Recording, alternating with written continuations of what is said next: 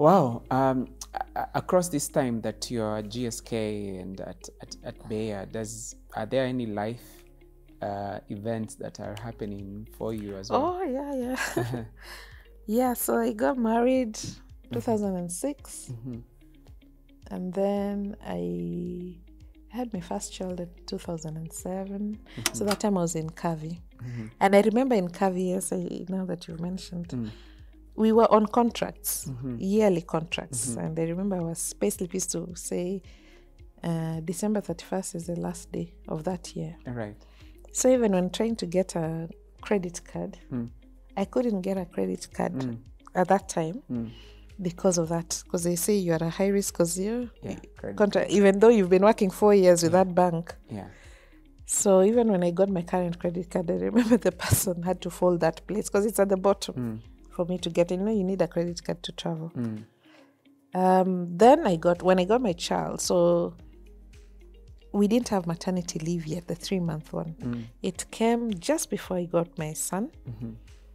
And I remember the university refused to grant me maternity, the 3 months, because they said you're on contract. But they don't say it. Like I went to the office. I actually took my 1-month-old son and went to the university's lawyer. It was a lady. And told her, how do you think I'll work with this 1-month-old?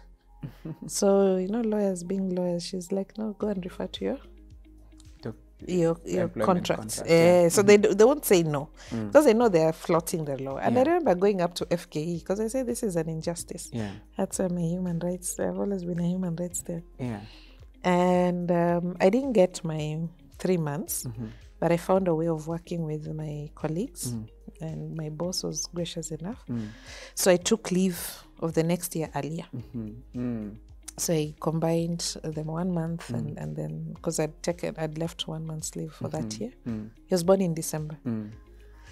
So I still got my 3 months, but it meant when I reported I never had leave days. But after that they changed. All the women who came after me got their 3 months. Oh, nice. Yeah, so that's how I got my son. Culture changing. Yeah, then I have triplets. They were born 2010. I was in GSK. And that was also monumental. Yeah, because you know at some point you have to stop traveling. Yeah. So you can remember, I loved my travels. Yeah. So the doctor was like, no more traveling after 24 weeks. Yeah. Which is very early if it were a singleton. Yeah. And the other thing was they came early. And our insurance was not covering preemies. Actually, right now, that's another thing. Most insurances don't cover preemie births. So any child born before 38 weeks is considered a preterm. So they don't cover. So you can imagine you have 3 preterms and you don't have a medical cover. But we had a fund. So they allowed me, they actually paid off and then they allowed me to get deducted from my salary until I finished. They paid 50%, I paid the other 50%. Yeah, so that was monumental. And then now during when I got my divorce when I was in Keme, which was now after Bayer. Which was after? After Bayer, yeah. After Bayer? Yeah. Okay. Yeah. What were the years that you left Bayer? Bayer I left in 2013, December 31st. All right. I remember because it was an amicable separation, let me put it that way. Because again, it was just office politics that ended up being false accusation. So we settled out of court. Oh, it was to that extent? Yes, it was bad. It was bad. Oh. If you don't mind, just for awareness, especially in this development sector, by the time an issue is getting to that extent, what has happened? I think it's just how the organization would handle it, because ideally you should have different layers of conflict resolution. Right. Unfortunately in this instance, they made a decision based on hearsay. And without an option of arbitration or without an option of resolving it. So looking at the policies, HR policy. They broke basically their own HR policy on conflict resolution and also the Employment Act. Right. And you know, one day they wake up and tell you don't have a job. Yeah, so when that happens, then you resolve to legal action. But we managed to settle out of court. Out of court. Right. Yeah, and I think now later they realized their mistake. But by then I had really been treated like a pariah when the investigations are going on and stuff. Yeah, so I think that's the time I realized I'm very sensitive to words. Like you can deny me food, except the ugali of my sister. You can deny me, like I'm not a material person. But words really break me. And I had a lot of reflection. Because some of the words were written, because there was a 360-degree review on who I was. And some of the words that were written were really cutting. I think it was just malice, born out of malice. And that deflated me completely. And I remember when I read that report, I was like, who am I? Because these people are saying they're describing a totally different person. The ones who are objective. And then this other, because it's anonymous, so you can't tell, but you can know from the relationships who's putting in some of those comments. So I've learned to be aware that that's one of my blind spots about words. I'll even know whether you use a full stop or an exclamation, or you put a caps or you didn't put a caps. I'm just very there's something about me and words. So I remember driving up the road, Valley Road, now on 31st December, not 31st, the day now I was told that the term will end. I think it was before they broke for Christmas. And I was crying and I called my dad. And I was like, these guys have fired me. I think for me it was more the injustice than losing a job. And I remember he told me, yes, you may have lost your job, but they've not taken your brain.